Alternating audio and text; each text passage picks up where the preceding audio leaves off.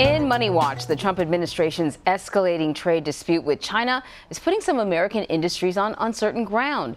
While in Brussels yesterday for a NATO summit, the president tweeted, quote, "Always thinking about our farmers. Other countries' trade barriers and tariffs have been destroying their businesses. I am fighting for a level playing field for our farmers and will win."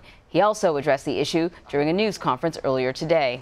You know, we're in negotiations with the EU, and we're going to be meeting with them next week.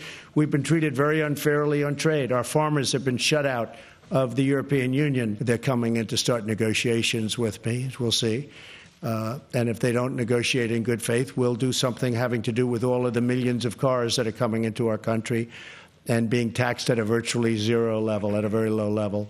And I think we're going to end up doing something very good with China. Right now, we're in a pretty nasty trade battle, but I think ultimately that'll work out. I really think we have a big advantage. I don't say that's an easy situation, because that's been years of abuse of the United States by presidents, frankly, that allowed that to happen. So I've taken over a lot of bad hands, and I'm fixing each one of them, and I'm fixing them well. Ana Swanson covers trade and international economics for the New York Times and joins us now from Washington. And Ana, you wrote an article for the New York Times called "How Trump's Policy Decisions Undermine the Industries He Pledged to Help." It's a really interesting article. It focuses a lot on farmers, but not just the farmers. There are other industries as well. So sort of take us through this whole thing. What are some of the unintended consequences of some of his policies? Sure. Well, that is the main point of the article, that the president is really trying to help American industry and help manufacturing workers in particular. But when you make these measures to try to help some of these industries, there are a lot of unintended consequences.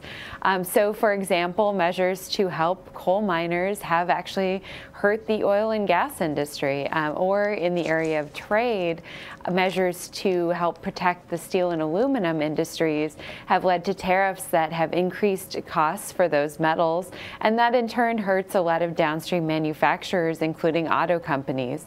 So it's a very complicated situation with these tariffs, but there are a lot of unintended consequences from actions that you would think would directly help workers.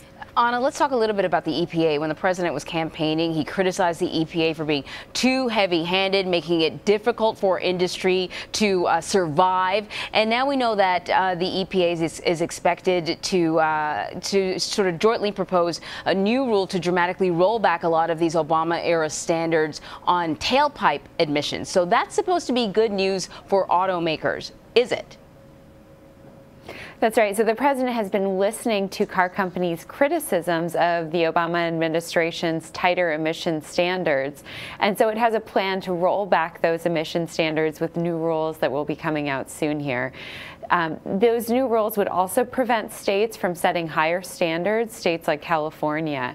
The issue with that, though, is that California is expected to launch its own legal battle to fight these new rules, and that could lead to a very long conflict and a situation essentially in which you have two different markets that auto manufacturers are trying to produce for. And so they too have ended up in a situation where the Trump administration is ostensibly trying to help them, but creating a lot of uncertainty, possibly a kind of bifurcated market for them that will be very difficult for them to deal with in the coming years. So then what do automakers want? Do they want these restrictions rolled back or not?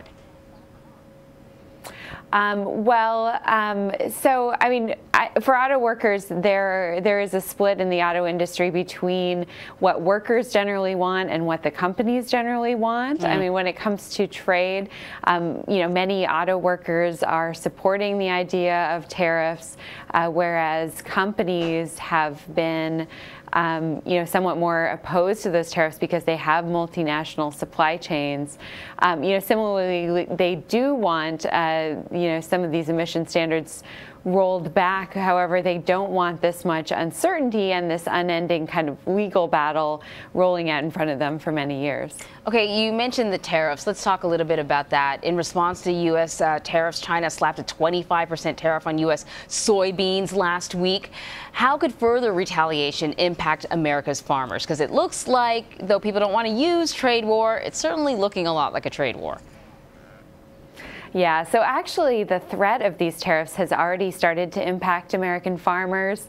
Soybean farmers have already seen their prices drop by around 15% in some cases, just because of the threat of those tariffs. And then those tariffs on soybeans did go into effect on Friday.